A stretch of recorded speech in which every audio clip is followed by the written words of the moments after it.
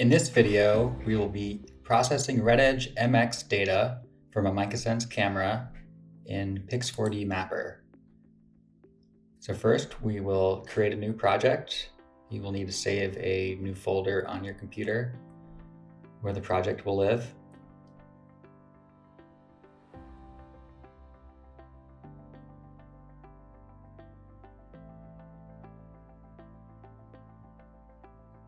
And you can give your project a name. And then we will import all of our imagery. So these steps will apply to all cameras from MicaSense, including the RedEdge 3, RedEdge-M, RedEdge-MX, Ultim, and the dual camera system.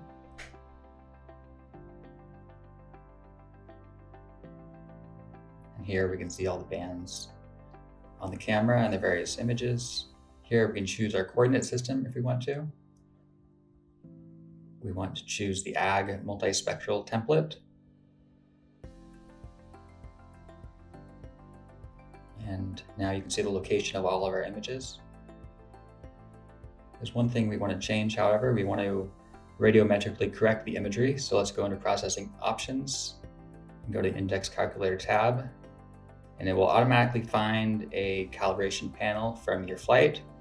And you just want to make sure that it filled in the values for the albedo values for your panel.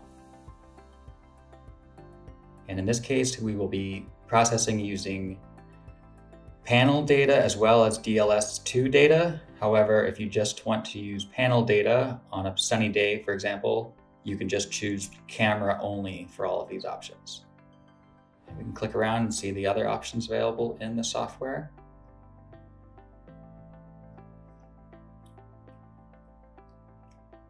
In this case, we only want a reflectance map outputted, so we don't need to choose any other options before processing.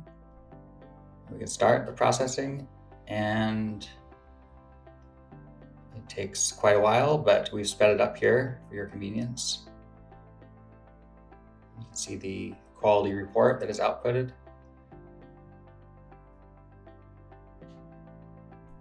And now we can see all of the images on our computer that have been created in the tiles folder of your project directory. So let's go there.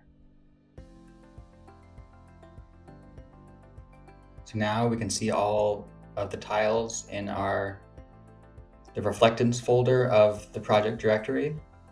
So we can copy the directory over to our OSGeo4W shell, and we can see all of the different tiles that have been created for our project in the reflectance folder.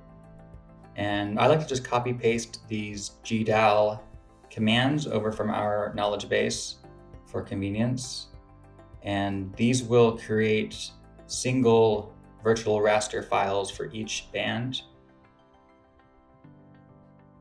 And then we will use the GDAL command again to combine all of these virtual raster layers into one multi-band raster layer that we can use to analyze the data.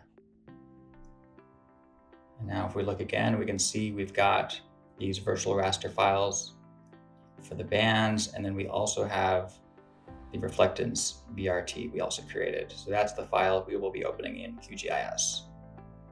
And here we are in QGIS. We want to add a new raster layer.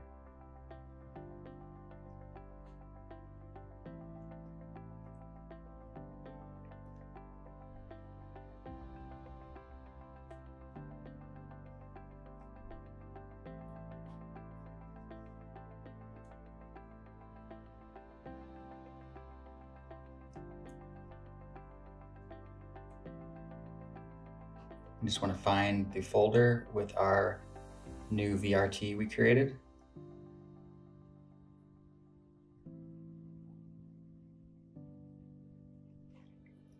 And here it is.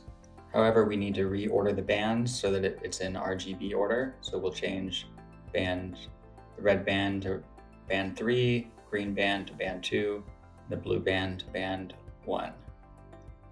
And I find that changing the min max values to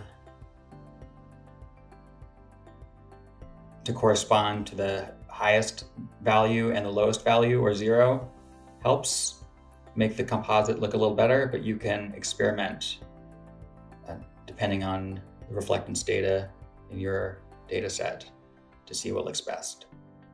And you can just play around with the QGIS settings to see what min-max values they determine are appropriate. And we can zoom in 100% here and see the data at its full resolution, and then we can zoom out.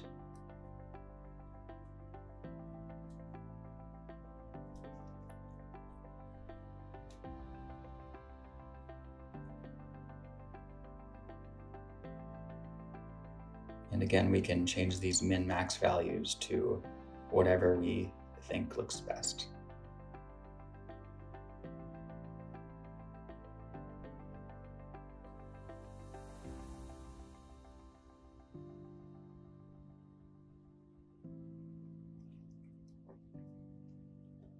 It doesn't look too bad. So maybe we'll change it a little bit more to make it a little brighter. And let's go ahead and use the raster calculator to do a common workflow, which would be creating the NDVI map. So you can see here the band order should be blue, green, red, red edge, and near infrared. So we can use those bits of information to create our NDVI map using the formula shown on screen.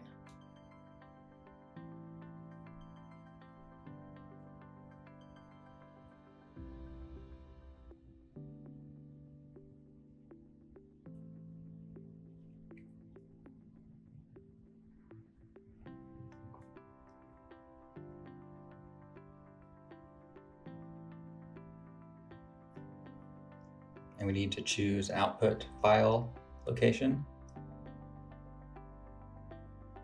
And this will export a single band image with your reflectance values, or rather your NDVI values, as opposed to the multi-band reflectance map we're currently working with.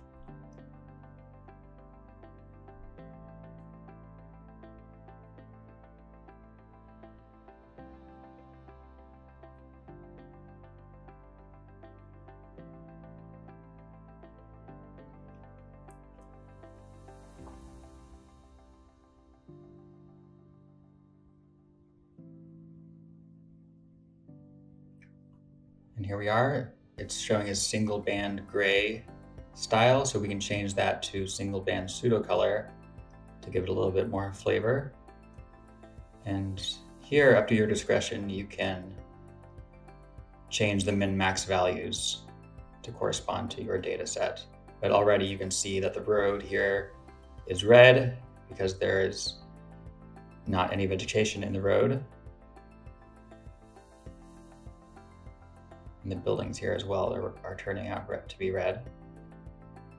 And the common NDVI range is -1 to 1. However, depending on what you're doing, you may want to change this to bring out more information.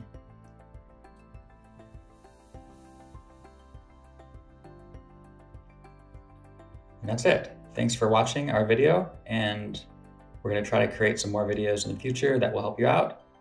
And feel free to leave any comments or send any emails to support@micasense.com if you have any more questions.